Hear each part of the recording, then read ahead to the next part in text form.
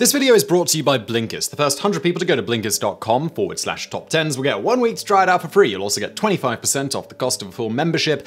More on them in a bit. The last decade may not have been the best time for everyone, though for science it may have been our biggest leap into the future yet. With massive leaps in fields such as AI, quantum computing, space research, and medicine, among countless others, we're finally close to solving some of our world's most enduring mysteries. Some mysteries, though, are so persistent that modern-day science still has little to no explanation for them. Many of what you would consider common everyday concepts are actually baffling secrets of nature that we've been trying to figure out for a while, though to little success. In the video today, 10 great examples.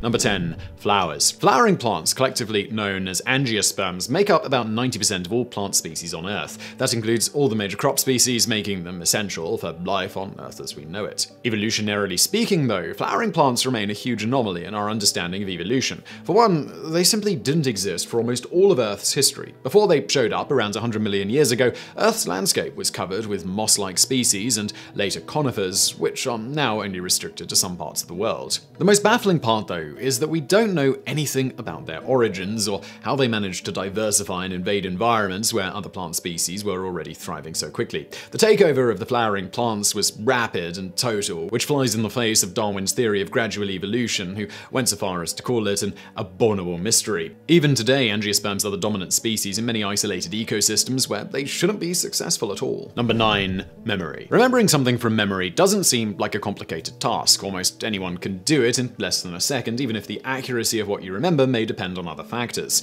What we don't know, though, is that the simple procedure of remembering things is also one of neuroscience's biggest mysteries. While we have a fair understanding of how the brain forms memories, we simply don't get how it retrieves them. The process that allows the brain to send a signal to where the memory is located and get it to the front row is still unknown. That's also why we don't fully understand diseases like Alzheimer's, as they directly affect our ability to retrieve stored memories. Number 8. Turtles. On the face of it, sea turtles don't come across as particularly noteworthy creatures. They're found in a variety of habitats around the world and mostly mind their own business, making them seem like they belong where they are. Ask an evolutionary biologist, though, and you'd realize that turtles are another one of those evolutionary mysteries that we just haven't got around to fully solving yet. Currently, we don't know where to place turtles on the evolutionary tree, as we've never found a true common ancestor that fits them all. While some studies claim their closest relatives are crocodiles, dinosaurs, and modern bird species, others place them more closely to lizards and snakes. Some biologists are of the view that turtles diverged much earlier in the reptile family tree, though we don't know enough about the earliest reptiles to say for sure. Number 7. Gravity. Gravity is one of those persistent mysteries of science that manages to get more baffling the more we try to understand it. Just take the fairly recent discovery of gravitational waves, a concept theorized by Einstein and proven almost a century later in 2015, which was supposed to give us more answers than questions. Yet, we've since found multiple bursts of gravitational waves from various corners of the world that just don't make sense. The more we find out about how gravity works out in the rest of the universe, the more we realize that it's the weirdest force that we know of. The fundamental problem with gravity is that it's the weakest type of force, which makes it impossible to detect and study in the lab. It only seems strong because it's cumulative and doesn't have positive-negative particles that could cancel each other out. Despite its weakness, that one property allows it to be the dominant force in the universe. On top of that, we still don't know what part of matter it is that emits gravitational waves and causes gravity in the first place. Because it's so weak, any such particle would be almost impossible to detect with our current equipment. Number 6. Viruses. With the coronavirus pandemic still raging in many parts of the world as of recording, you can't help but think about how a pesky virus got the better of us, what with all of our modern advanced technology. While it's true that we could have done more to stop it, we won't be that quick to blame anyone except for the virus. Viruses are, in themselves, mysterious creatures that we know shockingly little about. So to start with, they're not even technically alive. Viruses are essentially blobs of biological material that only activate inside a host and have no ability to reproduce or replicate without it. We also don't have any idea where they originated from and have still not been able to accurately place them on the tree of life. Some theories suggest that they're remnants left over from the millions of years of evolution of cellular organisms. Others say that they may be a distinct type of life that predates every biological creature we know of and may even be responsible for life on Earth as we know it. Now look, scientists might not be able to fully explain any of the stuff in the video today, but you don't have to find yourself in that same position. You can keep that knowledge wheel turning with today's sponsor, Blinkist. If you're like me, you've got plans to read lots of new books this year because you want to add to that sweet knowledge bank between your ears. Unfortunately, reading takes time and energy and attention. Fortunately, I have Blinkist, a great app that offers easily digestible 15-minute summaries of all the best non-fiction books. There's more than 3,000 of them in the app, and you can either read or listen to them. Personally, I listen about 90% of the time, just sort of like a podcast. It's just easier to fit into my day that way, going to work, cleaning the kitchen, folding the laundry, all of that kind of stuff. Imagine when you listen to a podcast or an audiobook. 14 million active users are currently using Blinkist to get the best insights and need to know from thousands of books, from self-help to business to health. Whatever you're into, it's gonna be on there. For example, on my Blinkist list for this year, I have How Luck Happens. I'll actually interrupt myself here and say that this, which comes up on the homepage when you open the app, the daily pick, is actually fantastic. Every day, it's around 8 o'clock my time, usually 3 minutes past 8 for some bizarre reason. Blinkist is like, hey, you wanna check this out? And I'm like, yeah, The Economist's Hour does sound really good. False profits, free markets, and the fracture of society. I'm gonna listen to that on my way home from work today. How about that? The one I was going to recommend was How Luck Happens by Janice Kaplan and Barnaby Marsh, which I've actually now listened to.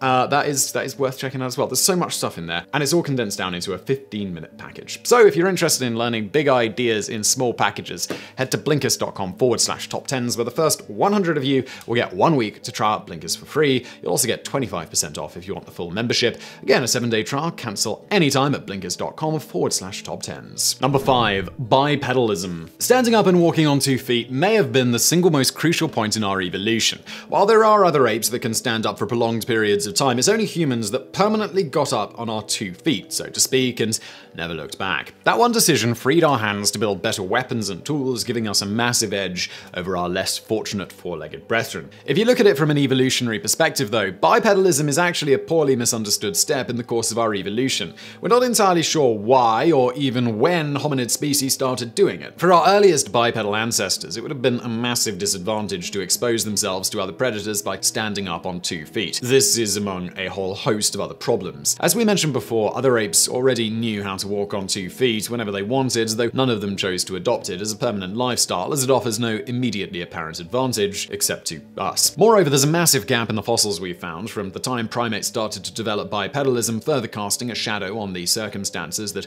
led to us developing this unique and game-changing trait. Number 4, the sun. Understandably, the sun is a bit difficult to study because it's a giant ball of burning hot plasma. Still, you'd think we know a bit about the only star of our solar system, as well as the primary source of energy on Earth. As you'd expect from the theme of this list, that's not really the case. In fact, as our equipment gets better and closer to the surface of the sun than ever before, we realize that it's actually one of the most mysterious objects in the solar system. For one, the sun is unusually hot, and yes, that's considering that it's already a giant celestial ball that's constantly burning. The surface of the sun usually sits at around 10,000 degrees Fahrenheit, though its atmosphere is around 1 million degrees. We think that this is because of some other mysterious energy released by the sun's core, though again, we're only guessing here. Another mystery is the solar winds constantly emanating out of it. While we know the origins of the faster supersonic winds we've observed before, some recent studies have found another slower variety of the winds whose origins are a total mystery. Number 3, water. We know that water is by far the most common substance found on the Earth, as around 71% of Earth's surface area is covered by it. It's also the biggest reason life exists. We don't know of any life form that isn't water-based. If you take some time to look into it, though, you'd find out that all of that isn't because it's a perfectly normal thing found on Earth. Water is, in every way, the weirdest naturally occurring substance we know of, with properties so peculiar that we don't really know of anything else that resembles it. To begin with, water is the only substance that stably exists in all of its states: solid, liquid, and gas. That is, of course, if we knew all of its states, as scientists recently discovered that water can exist in multiple distinct states, each with unique properties of their own. Water is also the only substance which expands when it cools, and vice versa. That may seem just like a cool fact, but that one property allows floating ice on giant water bodies to keep the water under the surface a bit warmer than usual, as it works as an insulator. Because of that, rivers and lakes always freeze from the top down, which would have allowed complex life to survive under the surface during the many ice ages. Another unique property of water is its unusually high surface tension. It requires a ridiculously high amount of energy to separate water molecules compared to other liquids, and we simply don't understand why. Number 2. Laughter. Laughter is a fairly regular part of most of our lives, as we don't even think about how many times we laugh a day, as it comes and goes as a reflex. If we talked about the biological mechanisms that trigger laughter, though, there's still surprisingly little we know about them. Even if we know that a huge part of the brain lights up when we laugh, often involving other parts of the body like legs, we're not sure exactly which of those parts are actually involved in the whole process. Moreover, we don't know when we laugh either. It has nothing, or at least very little, to do with humor, as most laughter is in response to social cues or sentences that aren't themselves funny. In a study on 2,000 cases of naturally occurring laughter, researchers found that most laughter was in response to contextual social cues that may not elicit any response in a different situation. Number 1. Sex. Sexual reproduction makes perfect sense on paper. It's a great way to weed out hereditary diseases, rapidly produce a lot of new babies, and it also feels good. If we trace its evolutionary history, though, sex doesn't make a lot of sense. Sexual reproduction comes with the enormous cost of 1/2 of the population, males not producing any offspring. For the argument that it helps keep harmful genetic mutations in check, that only works if the mutations occur frequently. According to one study, the rate of mutation in most species is too little to justify the high cost of sexual reproduction. So I really hope you enjoyed that video. If you did, please do smash that like button below. Don't forget to subscribe, and as always, thank you for watching.